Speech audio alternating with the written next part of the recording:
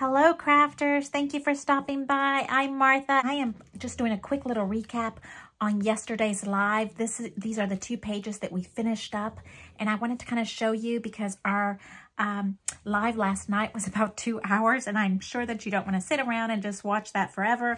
It was so much fun. I love chatting with you guys, but I'd forgotten to do the ruffle part on live 1. And so I wanted to make sure that we did that part. So let me show you how this went. I always like to start with the base, okay? So the base of this is this gorgeous kind of a paisley looking with the green. And of course I did 1 inch all the way around, turned it over, and so it's only 1 page. I love that. You will see that probably on every single page that I do because it's just my thing. I love, love, love the way it looks kind of finished. It just looks the way I feel like it should look in my own head. So after we did that, we went around and did the border. Now, I don't know if you got to see the video on CH3, Anna Griffin CH3, and I kind of looked a little bit really close, and I think we're doing double borders, like maybe double borders like this is a thing. So I wanted to start practicing doing some double borders. So here you have the pink. The other thing I love to practice and kind of make work is these little short dies that are for cards, but I like to make them work for scrapbooking. It's just a challenge to myself. I feel like that's something that we can do. Lots of us have not all the 12-inch borders. And so if you have some of these little ones, make it work. You know, you can add, like here, it's a little flower there accidentally. I think the part that is merged together, I don't know where it's at. I can't see it, but maybe it's right there. So, you know, you don't even know. You can put a flower on there. You don't know what's going to happen. So I love doing that. And that's what my first thing was. I used it in a pale pink, which is this one right here. And then I put a gold. And that gold is the one that we use from Crop at Home 2 or 1. I'm not sure.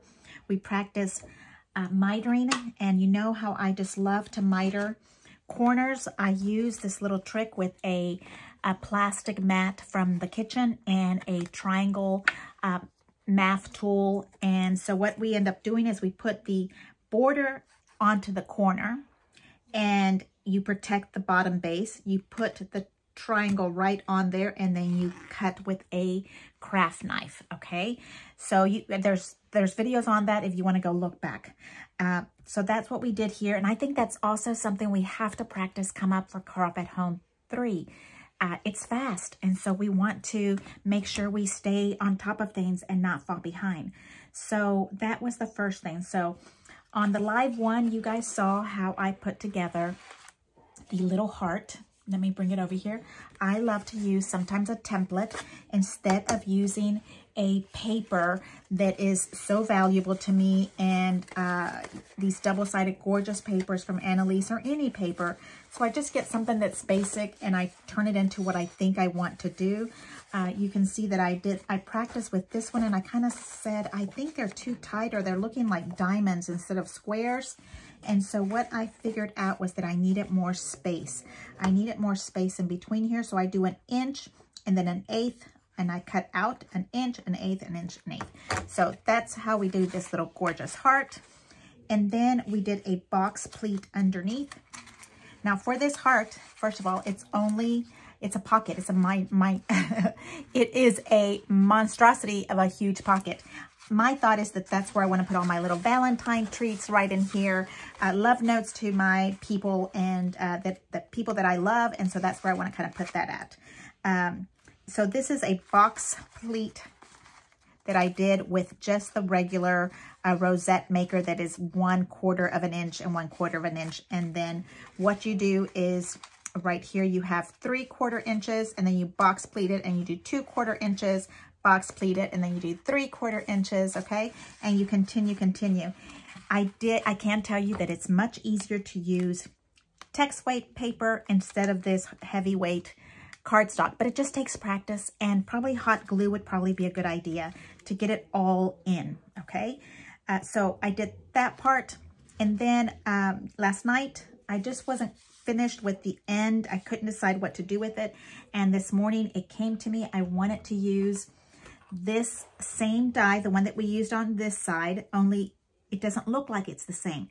This die here is pointing in, so you can't see the little point. So think about that when you're using your dies. Sometimes you just want the little curve of it and not the point of it. And then on the cart, I turned it around so that it would be pointing out. Really cute. I really like the way it's coming out.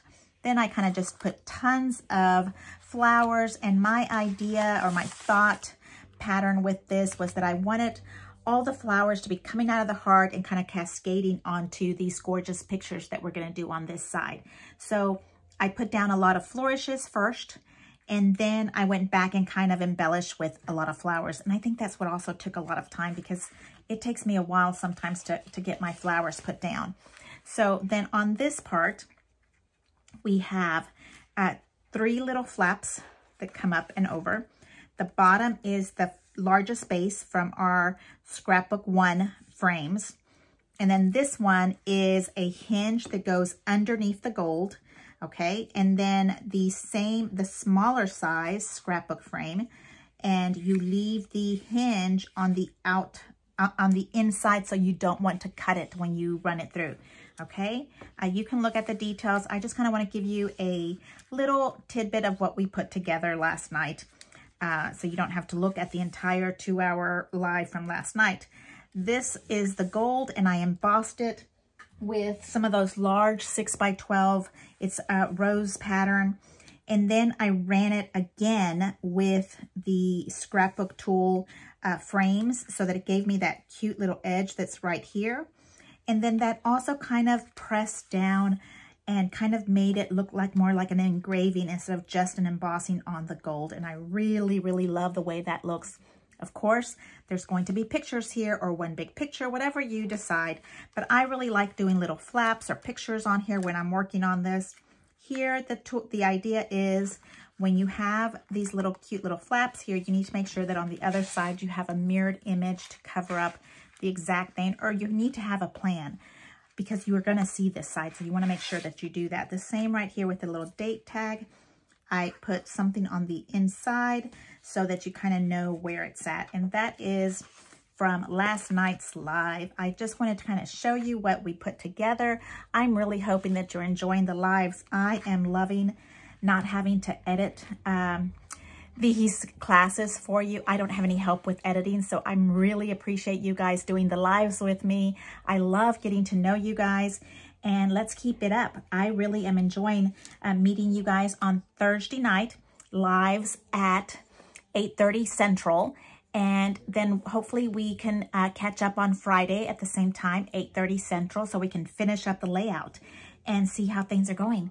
And I'm going to try to do some practice so that we can start really getting ready for Crop at Home 3. So if you guys had some problems, I really want your help. If you guys have some problems during Crop at Home 1 or 2, let me know what you couldn't do fast enough, and maybe I have a trick that we can do together and really be successful for Crop at Home 3. It's coming up in May. I have a group of ladies in Texas that I'm going to meet with, and we're going to do it all together with Anna Griffin. It's going to be so much fun. If you want to get with me and do this, it's going to be in Austin, Texas. So let me know. And thank you so much, and we'll see you again Thursday at 8:30. Subscribe for me. Please leave me a thumbs up, and I'll talk to you later. Thanks. Bye-bye.